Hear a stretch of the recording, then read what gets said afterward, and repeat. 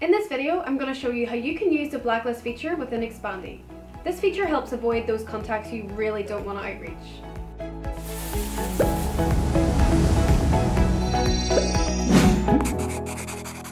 Hey, I'm Amy from Expandi, the world's safest cloud platform for doing automation on LinkedIn without getting noticed or banned. If you wish to turn your LinkedIn into a lead generation tool, be sure to subscribe for our weekly growth hacking tips and hit the bell so you don't miss the next episode. Let's say there's a company you really don't want to outreach. Maybe it's a competitor of yours, or perhaps you're scraping an event on LinkedIn and you don't want to outreach the host. With cases like this, you can easily use our blacklist function to exclude them from any outreach. But how can you do this? It's pretty simple to understand. You just need to follow the instructions in this video step by step, and by the end, you're going to know how to send LinkedIn messages to connect with specific and selected contacts. Let's dive in right away. In Expandi, the blacklist enables you to add companies, job titles, names, and even profile links in which you don't want to contact. This gives you the freedom to avoid those people who you really don't want to connect with. I'm going to swap over and share my screen so that I can take you through each step. So, setting up a blacklist can be done very easily in just a couple of steps. You can either do it manually within the system, or you can upload a CSV, and I'm going to show you both. So if you want to do it in the system, you can click Upload Blacklist, and then you can select the blacklist type. So whether that is a company name, a person's name, a job title, or a profile link. For example, I'm going to say company name.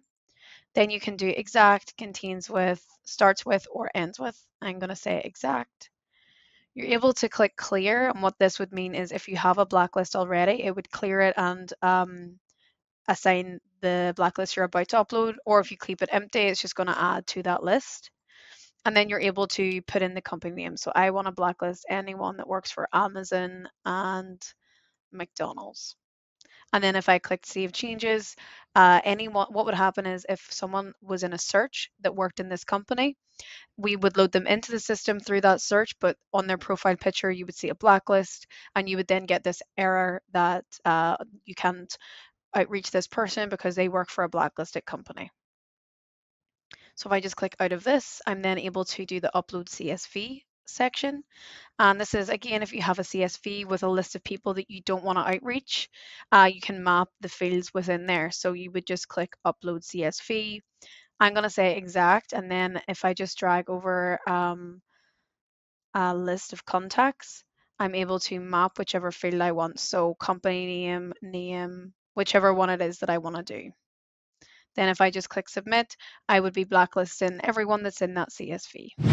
And that's it. These are all the steps you're going to need to know on how to use the blacklist feature in Expandi.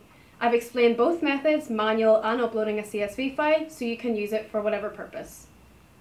This is just one of the perks that you can use Expandi for to protect your privacy and choose your connections on LinkedIn. Now, before you click off, we have one last surprise and I hope you enjoy it. Just click the link in the description below to get a 7-day free trial at Expandi. In our next videos, we're going to be dropping many more super cool tips and tricks. You can always trust us to get more leads and connections through LinkedIn.